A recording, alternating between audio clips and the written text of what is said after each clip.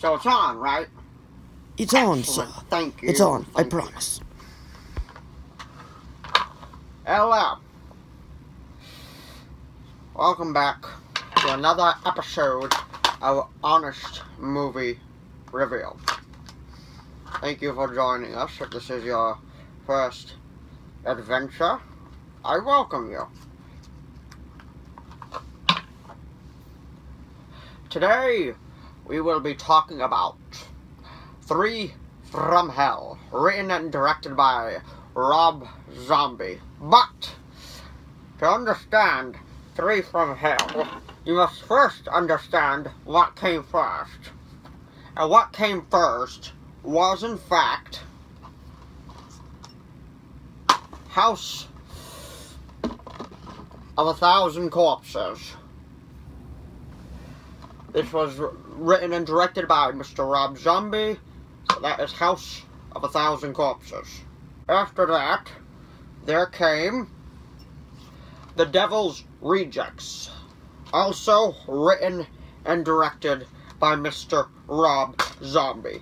This one gained critical acclaim better than House of a Thousand Corpses. But we're not here to talk about these two. We are here to talk about Three from Hell. Does it live up to the hype? Is it possibly Rob Zombie's best movie? Is it Rob Zombie's worst movie? Was this film needed in this trilogy? Did it need to be a trilogy? Was it fine just being two films? Find out after these messages.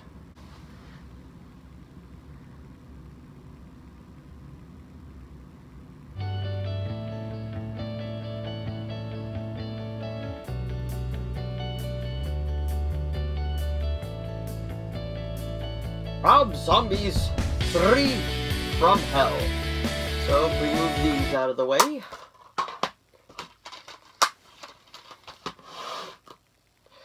Whoops. Rob Zombie's Three from Hell literally picks up minutes after The Devil's Rejects. When you remember, this is going to be a spoiler review. Here is your spoiler warning.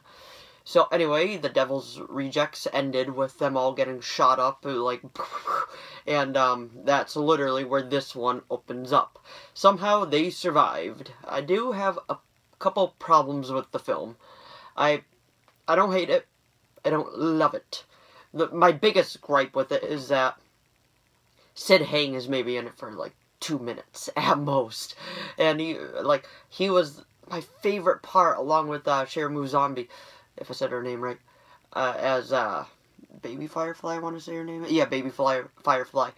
She was my favorite part, and Sid Haig were my two absolute favorite parts of The Devil's Rejects and House of a Thousand Corpses. Especially House of a Thousand Corpses for Sid Haig.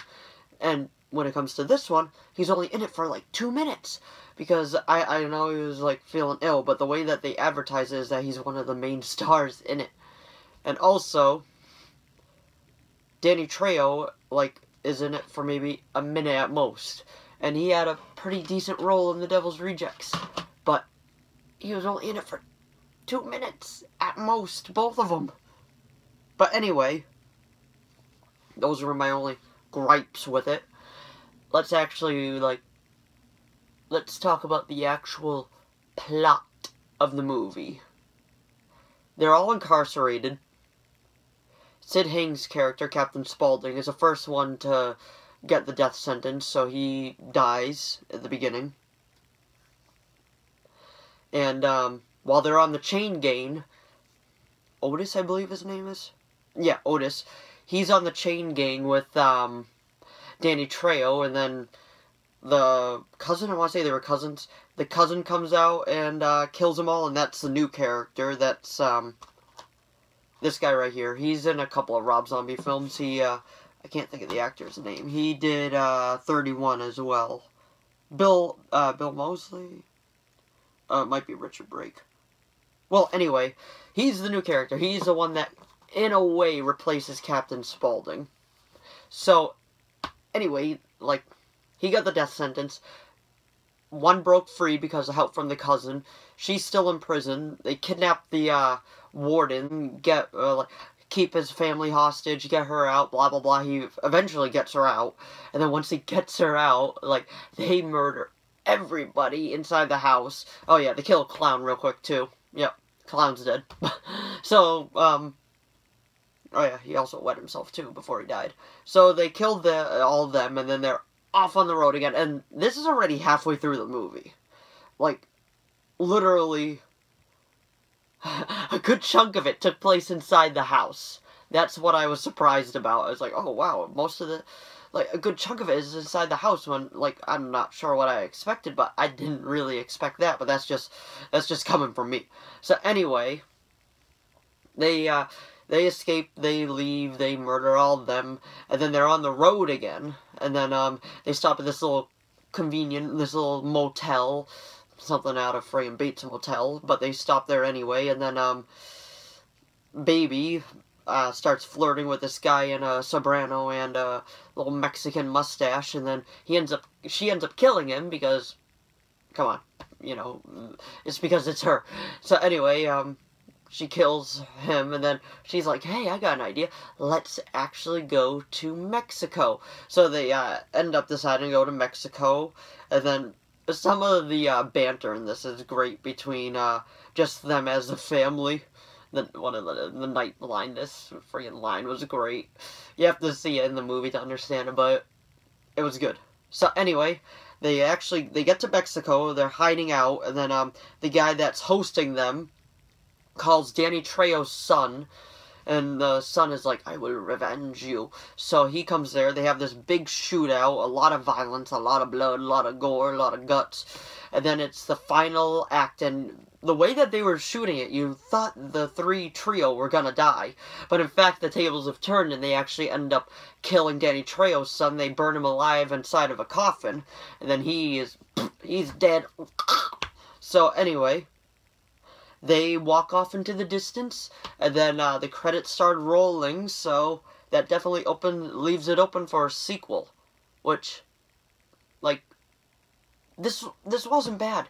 It wasn't bad at all, but honestly, I think this ended the series that Rob was making beautifully with Free Bird. Lo and behold, Rob Zombie actually makes you feel bad for a bunch of serial killers, but he did it in this one. This one, you don't feel bad for them. At least for me, you don't. They're psychos.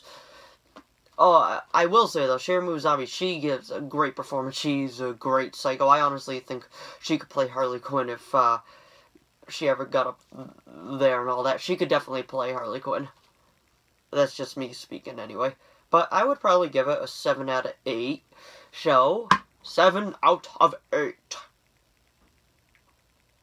So, that's pretty much it. That was my review of 3 from Hell. If you enjoyed this video, please give it a like and a subscribe. This is going to be part of a new series called Honest Movie Reviews. I don't think that's trademarked. I don't think anybody is using it anyway. Well, anyway, it's not supposed to be like Honest Trailers. Well, anyway, if you enjoyed this video, please give it a like and a subscribe. And I will see you in the next video. Bye!